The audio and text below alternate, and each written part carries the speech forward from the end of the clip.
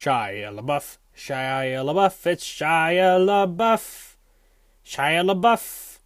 Watching his movies. Hashtag all my movies. He's been doing this for hours and hours and hours and hours and hours. And he's still going.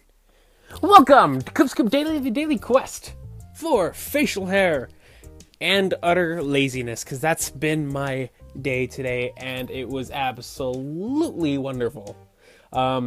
Just stuck around at home after work. We were planning on going to like the mall and stuff, but I'm just like, you know what? Let's save that for tomorrow because tomorrow is payday and there's things I need to go out and do, including finish off my order on my Battlefront PS4, which I think there's a trend going on where I just mention that in every vlog until it happens. Is my camera zoomed in or out?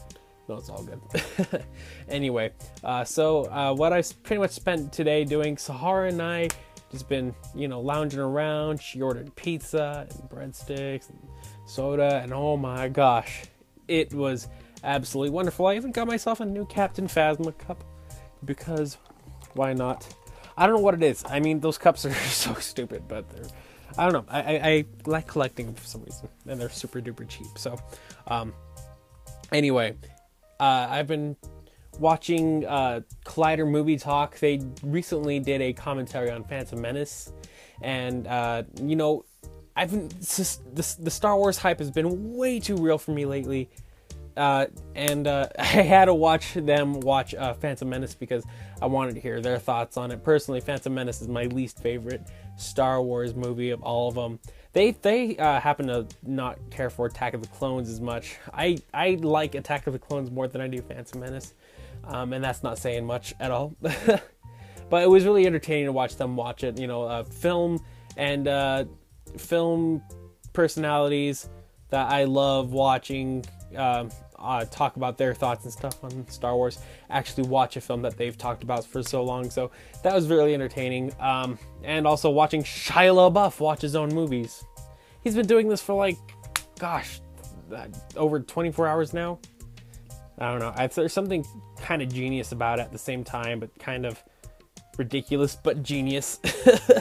I can go into detail about that, but it's kind of a deeper meaning to it. Plus, I've always liked Shia LaBeouf. He's crazy. He's a crazy dude, but there's something about him I find very fascinating.